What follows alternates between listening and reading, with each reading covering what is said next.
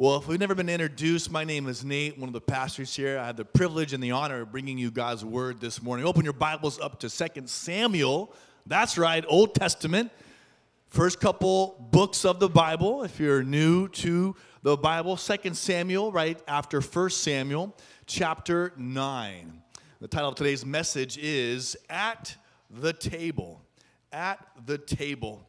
As you're turning there, I do have some study notes on our Anthem Chapel app. You can find those and follow along. If you are a student here, college or high school, come follow me. Come find me after the service with your filled out notes, and you will receive some sort of prize. If you're not a student, just a general person, your prize is in heaven. But we do believe that God has. We love saying this. We love to remind ourselves the reason why we're here is to proclaim the name of Jesus, that all would look to him and be saved. Our desire as a faith family is to learn how we can love and live just like Jesus. That's why we're here today. That's why we worship. That's why we open up God's word. We believe we don't have to be here. We get to be here.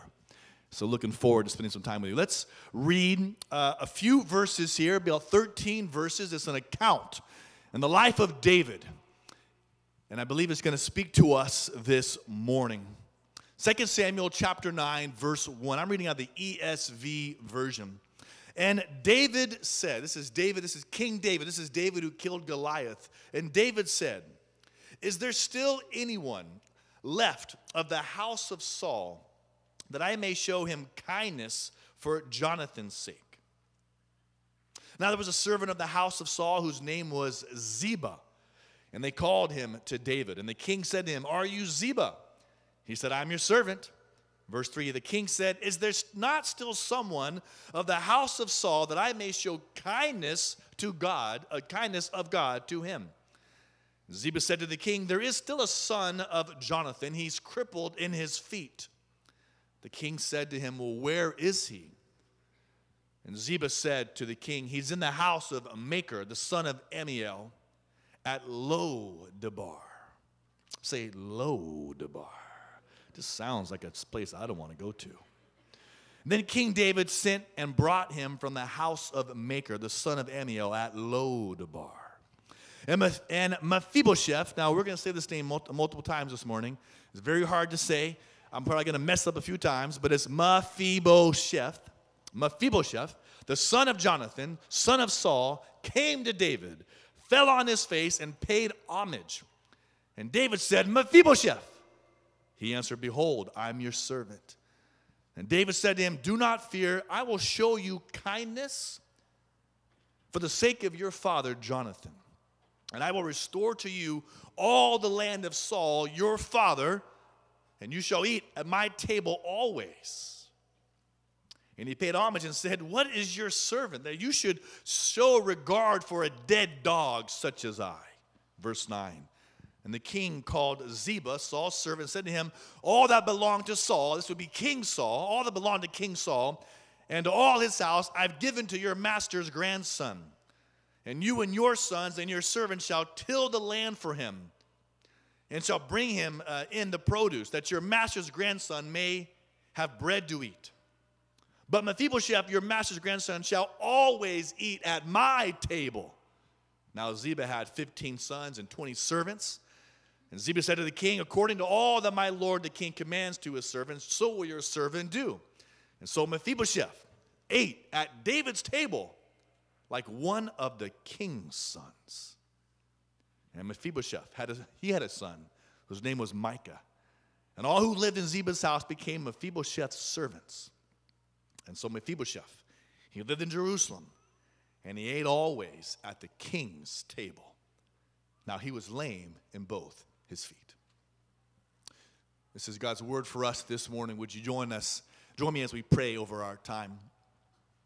And maybe if you would, as we pray, would you mind just having your hands kind of cupped like this as we pray? Father, here we are this morning, and I believe many of us are carrying this morning heavy burdens in our hands. Maybe carrying some anxiousness as we look toward Thanksgiving and family. Maybe some of us here are carrying shame or fear. Lord, there's many of us here, we've got a burden that we're holding in our hands. Let's just turn our hands over. But right now, Lord, collectively, we're placing them at your feet. We're placing our burden, our fear, our worry, our anxiousness, we're placing it at your feet, where it belongs. We release it, Lord. Let's turn our hands back over. And so now, Lord, in a sense, our hands are empty, ready to receive from you what you would have for us this morning. We're surrendered. We've submitted to you. We've let go. We've released. And so now we're ready to receive from you. Would you speak? Would you move? Oh, for our good and for your glory. In Jesus' name, all God's people said, amen. Amen. Now we're ready. We're ready now. We're ready. At the table. At the table. I was thinking about this. We've just finished the book of Ephesians, and we've got a little bit of time. We're thinking about, we've got Christmas coming up. We've got January around the corner, so we're kind of praying about what to do next as far as a series for us as a church. So we'll have a few kind of one-off messages, if you will, here. So it's a little bit of a one-off, but thinking about Thanksgiving, thinking about a lot of us sitting at a table come this week, maybe across from some siblings or relatives or cousins and uncles, and at a table you'll be feasting, hopefully, on some great food and fellowship. And maybe you're looking forward to being at the table. Maybe you're not looking forward to being at the table. Whatever it is, I believe God has a word for us today. Interesting account of David and Saul's grandson, Jonathan's son, Mephibosheth. And we're going to look at just a couple thoughts here for us this morning. Number one, I want you to observe the question. The question. Look at verse 1, if you will, again, of 2 Samuel chapter 9. The question. And David said, is there still anyone left of the house of Saul that I may show him kindness for Jonathan's sake? Now look at the text there, David. And David said, Now, for us to kind of just remember a little bit of what's happened, maybe you're new to Christianity or new to the Bible. Sometimes we jump in thinking that everyone knows, but David he's a king at this moment. It's been a long, hard journey for David. He began as a shepherd boy, and then he became anointed to be the next king, but through much turmoil and war and conflict and abandonment, he finally, in chapter 9 here, he's finally the king. Saul, who was the king before him, has been killed. Saul is dead. Saul's son, Jonathan, the best friend of David, is also dead. And we read in chapter 3 of 2 Samuel that it wasn't immediately after that moment that David became king. A lot of war, a lot of battle, a lot of bloodshed. And it seems to be that the house of Saul, the lineage of all the sons of Saul, grew weaker and weaker, and the house of David grew stronger and stronger. This is David after Goliath. This is David after he's brought in the Ark of the Covenant. This is David now. His kingdom is established. His enemies are destroyed. The sound of battle has faded, if you will. And what I want you to notice is the heart of David here. The heart of David. David said, is there still anyone left of the house of Saul that I may show him kindness? May I show him kindness? When we think about a display of courage in the life of David, we think about David and Goliath, right? Courage, young David approaching Goliath with a sling and a stone. When we think about a display of devotion in the life of David, maybe you might think of earlier on when David brings in the Ark of the Covenant, this symbol of God's glory. And David is so excited. Every 6 steps, they're sacrificing animals to God. And David, we see him, he's described as just dancing before the Lord. He's so excited to bring the ark, the presence of God, into the city of Jerusalem. When we think about a display of kindness, chapter 9 of 2 Samuel is unparalleled. This really is David at his best. Typically, when a king comes on the throne, the question he asks is not how can I show kindness, but how can I eliminate my enemies? The first part of the question makes sense. Is there not still someone of the house of Saul? Saul was the king before him. The first part of the question makes sense. David's probably thinking, I got to get rid of the bloodline of Saul so I can establish my bloodline and my kingdom. I want to eliminate the threat. I don't want anyone to usurp the throne. So the first part of this question makes sense. Is there still anyone out there of the house of Saul? We might understand this. We understand about eliminating the enemy. I was talking to my good friends over there. They got termites in their house. And they're not trying to show kindness to the termites. They're trying to destroy those little bugs, whatever they are. Bad things. You might remember when I was infested, my home was infested with rats. I was not trying to show kindness to them. I wanted to kill every last one of those things. And I did as well. But notice the second part of this question. Who's left of the house of Saul that, what's it say? That I can show kindness to him. I can show kindness, and it's more than just David wanting to be nice. It's more. Look at verse 3. Verse 3 says this. He repeats himself. And the king said, is there still not someone of the house of Saul that I may show the kindness of God to him? The kindness of God. The word there in the Hebrew is the word hesed. Hesed. And you might have heard that word before, maybe you haven't, but it's hesed is a Hebrew word that is trying to put all the characteristics of God into like one phrase. Hesed. It's the idea of loyal love. It's the idea of covenant love. It's the idea of steadfast love, compassion, faithfulness. Hesed is not merely an emotion or feeling, but it involves action on behalf of someone who's in need. Hesed describes a sense of love and loyalty that inspires mercy and compassionate behavior. This word hesed, this word, kindness of God, we see, the hesed, is like 250 times in the Old Testament. It reveals an essential quality of God's character. When God appears to Moses, remember that in Exodus like 34, the Lord passes before Moses and says what? He says, the Lord, a God merciful and gracious, slow to anger, and what? Abounding in steadfast love. That word steadfast love is the word hesed. God's saying, I am full of this covenant love. I'm abounding in faithfulness, steadfast in love. The message of the gospel, of course, is God's act of forgiveness and salvation in Jesus. It's rooted in this idea of hesed, God's love, his covenant love, his faithful love, his steadfast love for you and for me. That's what we're talking about here. This is why I think, again, this is David at his best here. He's wanting to show hesed to the son of Jonathan, covenant love. This is why I think, many times, right, David's called a man after God's own heart. That's God's heart, is to show hesed to you, faithful love to you, covenant love to you, loyal love to you. Now, I want you to notice the helplessness. We see the heart of David. Notice the helplessness of Mephibosheth. Look at verse 3 again.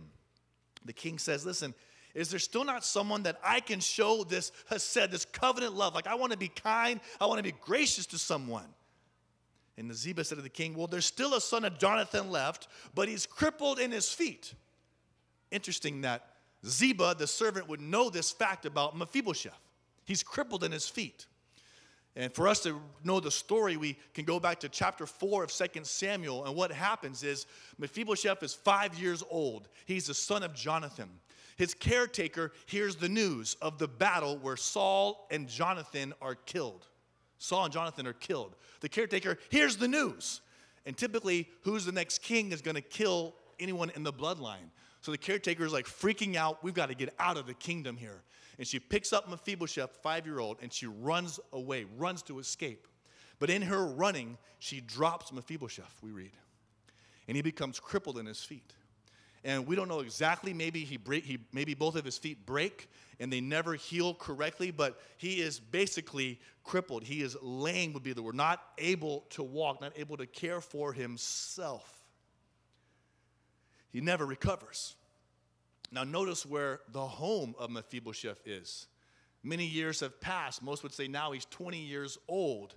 And Ziba says what? Verse 4 says, the king said, so where is this? Where is he now? Where is he now? And Ziba says, well, he's in the house of Machir, the son of Ammiel, and he's at Lodabar. He's at Lodabar. So when he flees, the caretaker takes him somewhere, and now he's living in a place called Lodabar. Now, the reason why I make an instance of this is because Lodabar, the name means a place of no pasture. It could also mean a place of no communication. Like if you've ever gone dirt biking and you want to go to Mojave Desert and you're on like Pear Blossom Highway and you're looking around thinking there ain't nothing here. And you're seeing like a little bit of a like California City, like you're thinking, who lives in California City, man? What's going on here? That's the idea. It's like it's Lodabar, man, no pasture, nothing going on here, no communication.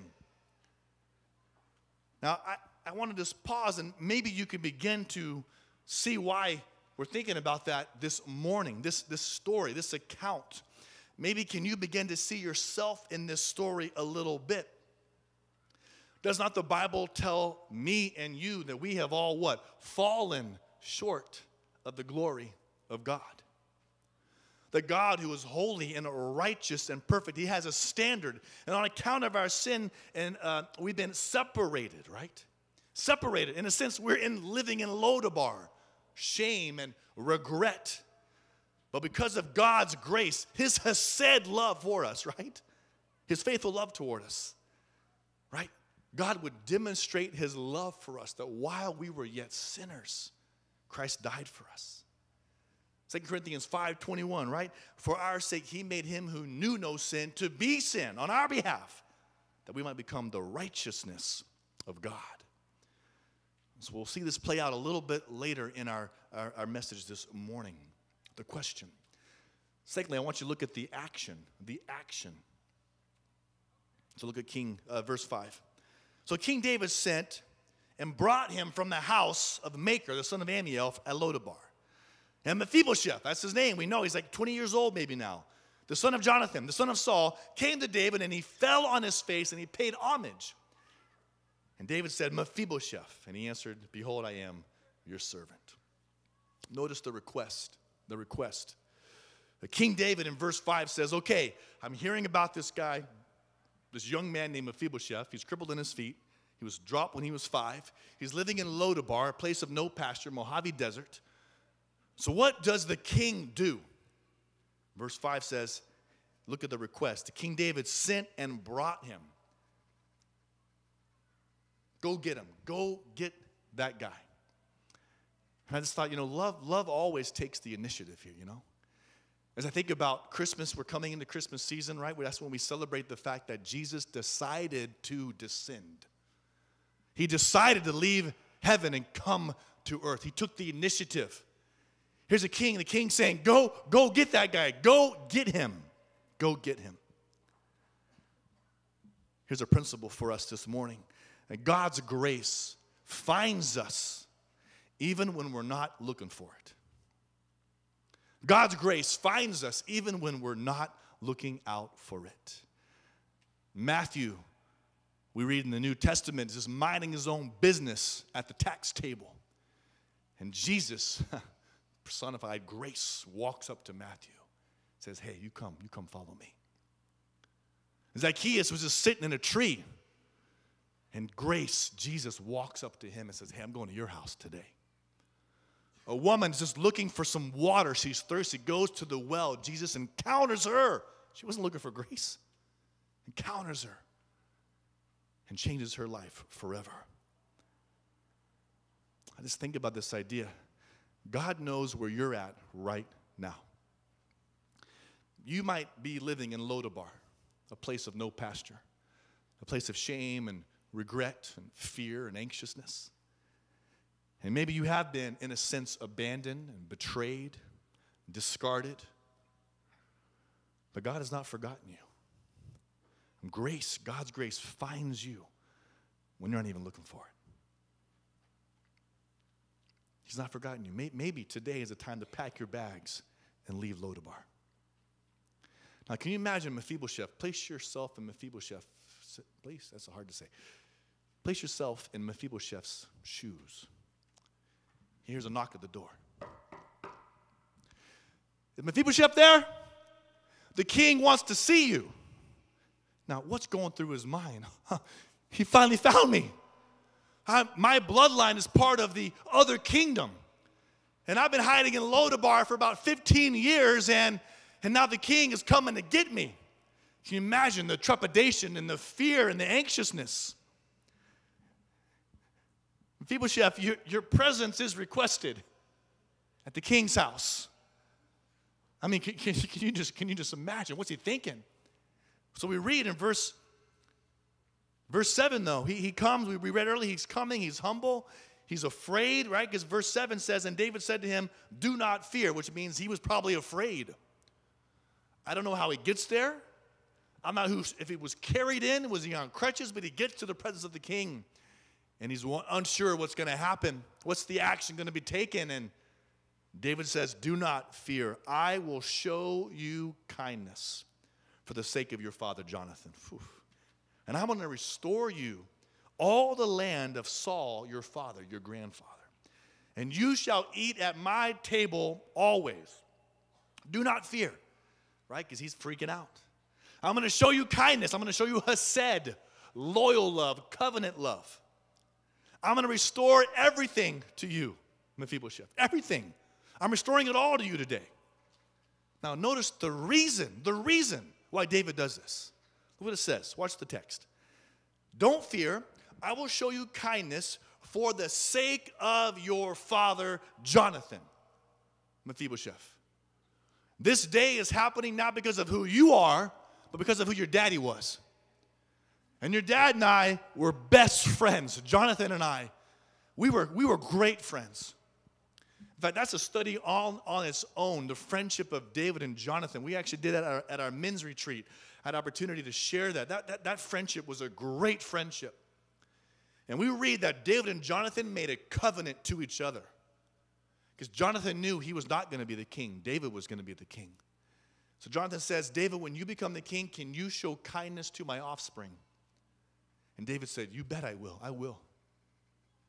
So here's David, hesed, loyal love. Not having an unfulfilled promise, but fulfilling a promise. For the sake of your father, I'm going to restore everything back to you, Mephibosheth. So not only does God's grace find us when we're not even looking for it, God's grace forgives us on the account of someone else. Mephibosheth is getting restored everything, not because of who he is, but because of who his daddy was. Isn't that the same thing for me and you? That we have fallen short of the glory of God, that sin has stained us. But because we placed our faith in Jesus, Jesus in our place, Jesus in my place, that upon the cross, God would treat his son as though he had lived my sin-stained life. That in exchange, I would be treated as though I had lived Christ's sinless life. I'm receiving grace on the account of someone else. I'm receiving forgiveness on the account of someone else. That's what Christianity is all about. That's why we're so thankful. We're so blessed. We're like, wow, God, you would do that for me? I deserve wrath. I deserve hell. And yet because of what Jesus did for me, you treat me like one of your sons? Whew, so powerful. Jesus in my place. Look at the response, verse 8. And so Mephibosheth is just like blown away. He says, what is your servant that you should show this kind of regard? I'm just a dead dog. You know, like dogs were not like, you know, your cute little labradoodle kind of situation, right? Dogs in that time were despised. What was worse than a dog was a dead dog. So Mephibosheth is like, I'm just a dead dog. Like, why show me this kind of love? He's stunned. He's shocked. What he expected, he didn't receive. What he received, he didn't deserve. And it just floors him, right? Listen, humility is always the correct response to God's grace. Amen? Grace is always received in humility. What does God say? God opposes the proud, but gives grace to the humble. And so Mephibosheth is in the house of the king. Grace has found him out when he wasn't looking. Grace has forgiven him on behalf of someone else. And lastly, let's think about this idea of provision. Provision. Verse 9 and verse 11. So the king said to Ziba, Saul's servant, said to him, listen, all that belonged to Saul and to all his house I have given to your master's grandson. Mephibosheth now is in charge. And you and your sons and your servants, they shall till the land for him. And they're going to bring the produce to this guy, that your master's grandson may have bread to eat. But just in case that's not enough, Mephibosheth, your master's grandson, shall always eat at my table.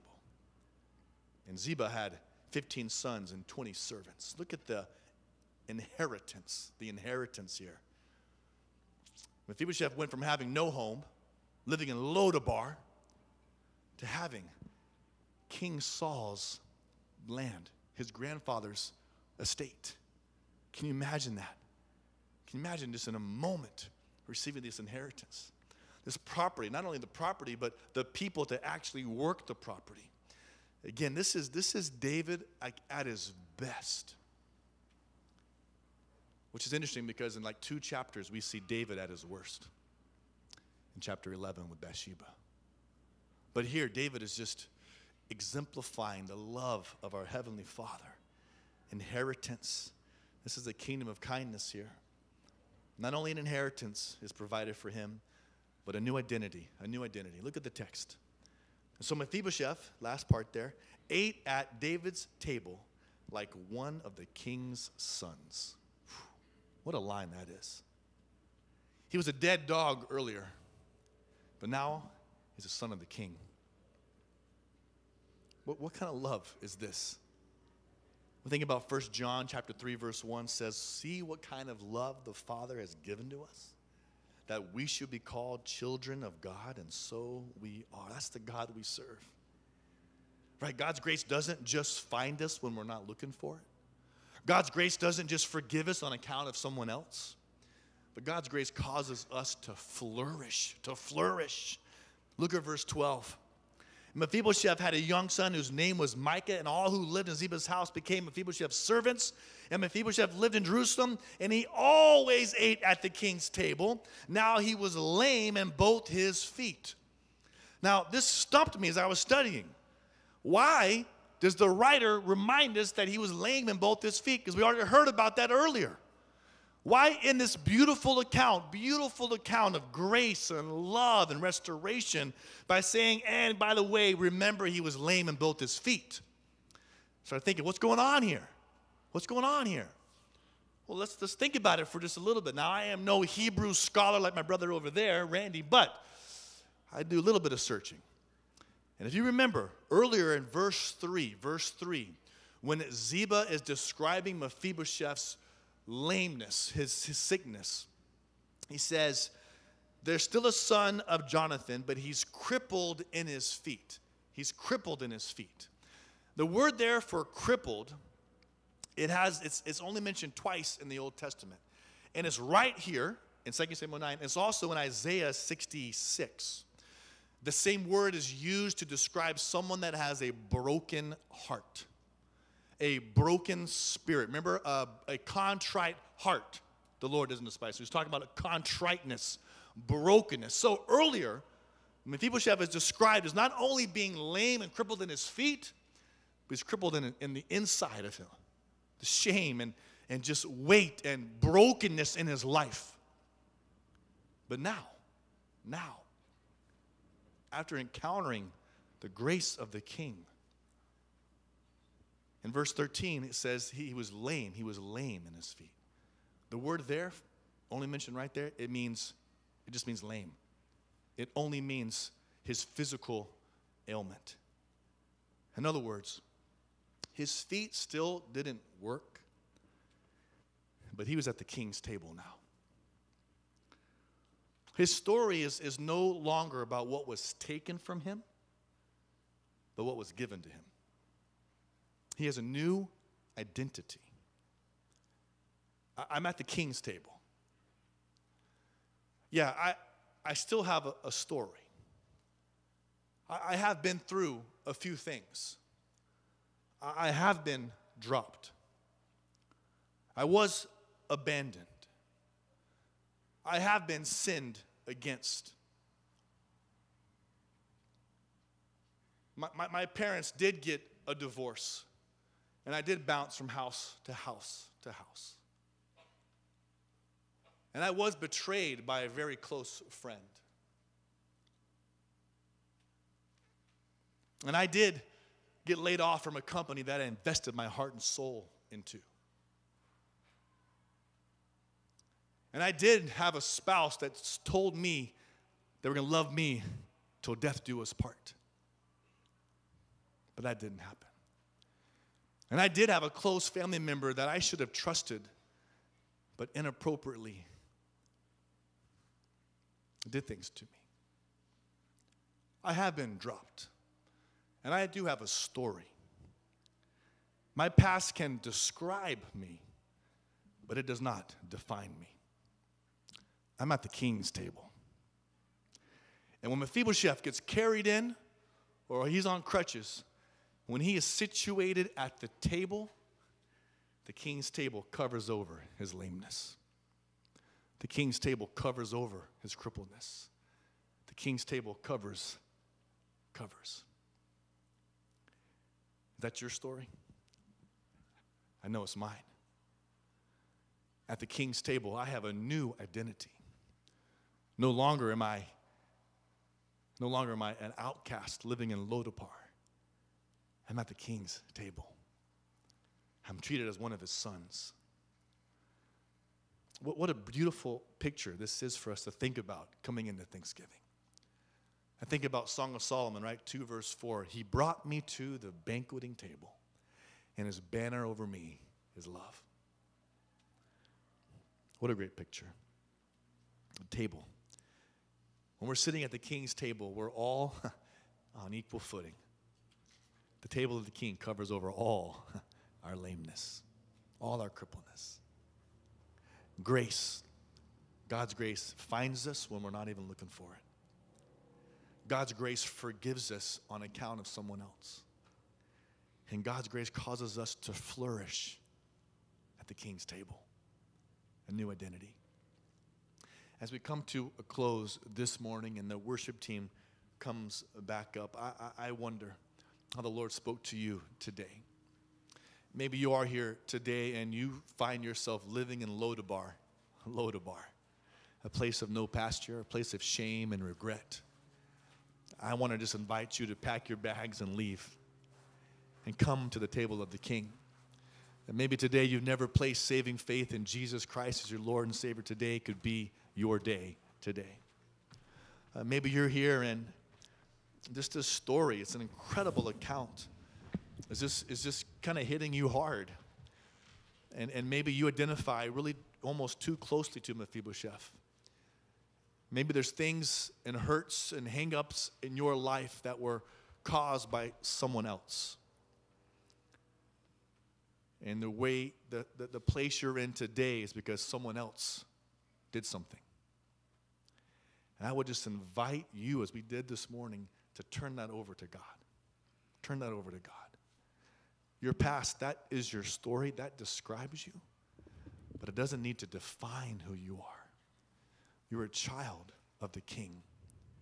Come sit at his table today. Dine with him. Fellowship with him. Let him pour over you compassion and tenderness and hesed love over you. Father, we thank you for this moment. We thank you for this incredible story of grace, of forgiveness, of tenderness, an account of someone that was isolated but brought into family. Someone that felt like rejected and an outcast but brought in to intimacy. And Lord, I believe that's your desire for all of us. You place the lonely in families. Father, maybe there's someone here this morning that just feels like that, living in Lodabar, all by themselves, no pastor, no communication. I pray today they'd take the invitation. They'd hear the knock at the door. The King requests your presence. Yeah. We thank you for your word, that although we're reading about an historical account that happened so many years ago, it speaks to our hearts this morning, right here, November 20th, 2022.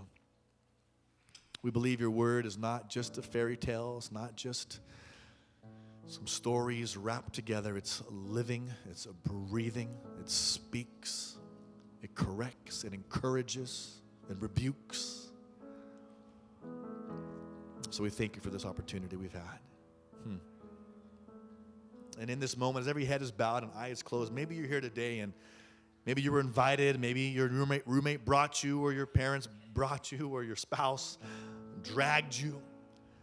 In this holy moment, as every head is bowed and eye is closed, maybe today for the first time you recognize what God has done for you, that he would send his son to die in your place, that your sin, the things you said and did and thought that displeased God were stacked up and they separate you from a holy God.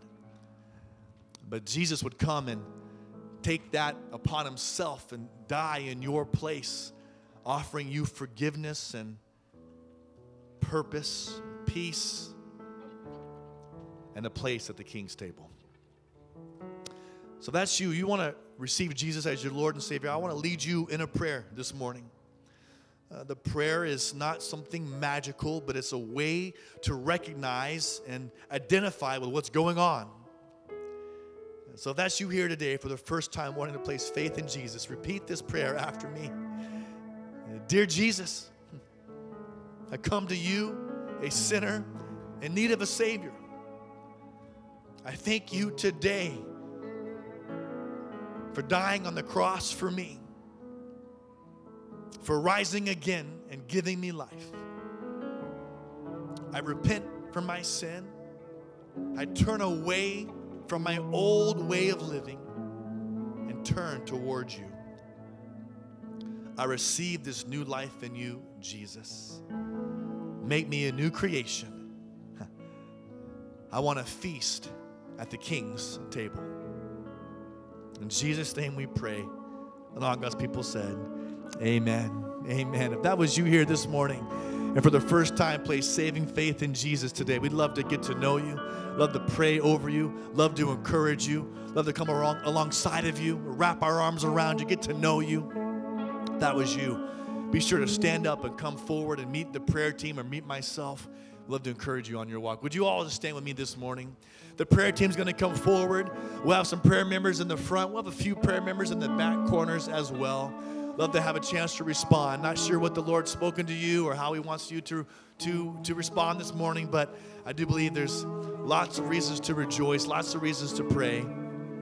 Let's do that. Let's do that now. Prayer team is here. Let's respond.